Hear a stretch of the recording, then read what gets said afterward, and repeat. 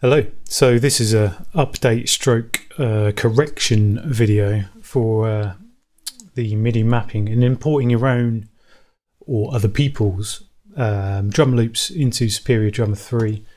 I previously said that Toontrack had added in these wonderful little drum maps, Stephen Slate, Addictive Drums, Native Instruments, all of that stuff, and I said that you had to select it and then drag it from your computer into Superior and then apply that preset to that loop and then it would work.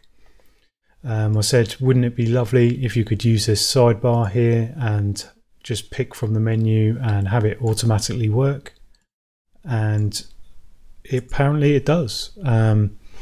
So to do that, this is how you would do it. So you come in clean, you have a nice directory on your hard disk of your MIDI files. For example, I managed to get the MIDI files from Abbey Road 60s, 70s, 80s, modern. I've got some addictive drum loops. I've got some general MIDI from Guitar Pro. I've got a free Groove Monkeys thing. Studio Drummer. I managed to just rip those files out and put them in a nice orderly directory of their own. So the first thing you need to do is you need to go to Settings, Libraries, and in here you will have additional libraries, Toontrack MIDI, Easy Drummer Sound libraries.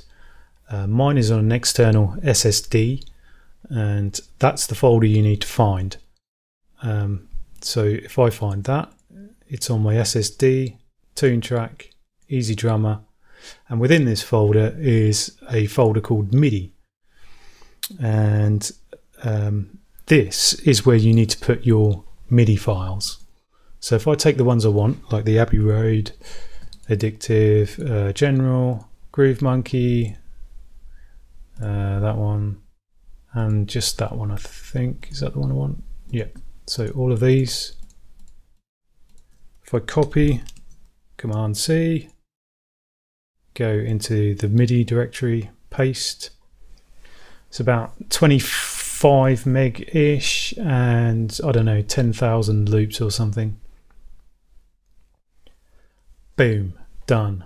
Now, if I close that down, if I close Superior down and then reload it again,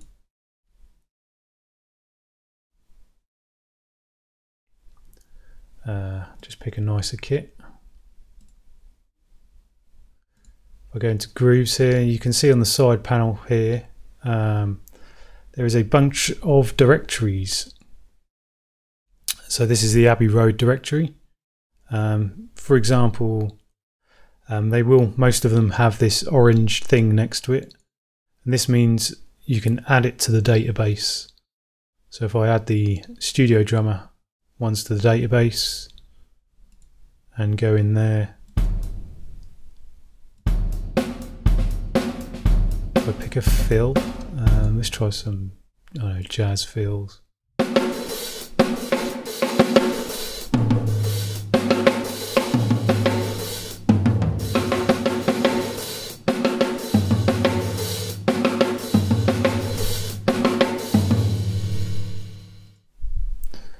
So when you have all of these added into your database,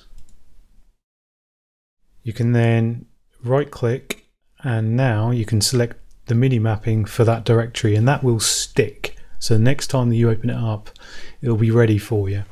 So if I select Studio Drummer series, I think that one's already set to, you can see the green dot there saying it's already set to Abbey Road series.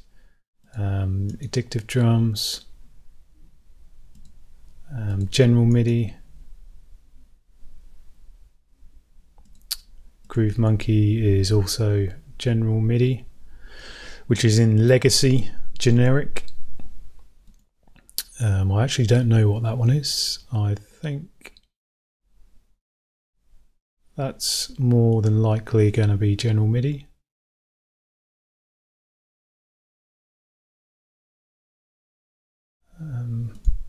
So if I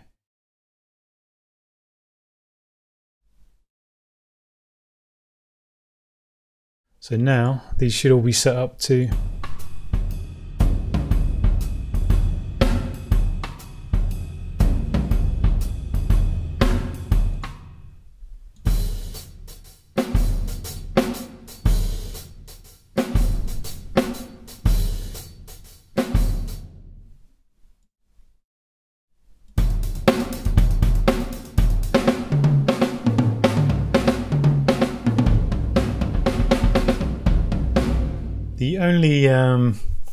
the only drawback is basically to do with the MIDI, and that will be that these MIDIs that I personally have and I've ripped out of these other programs don't have the tempo within, but a lot of them are in directories which state the tempo, so you can manually.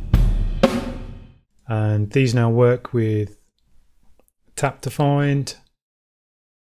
You can use them with your song creator.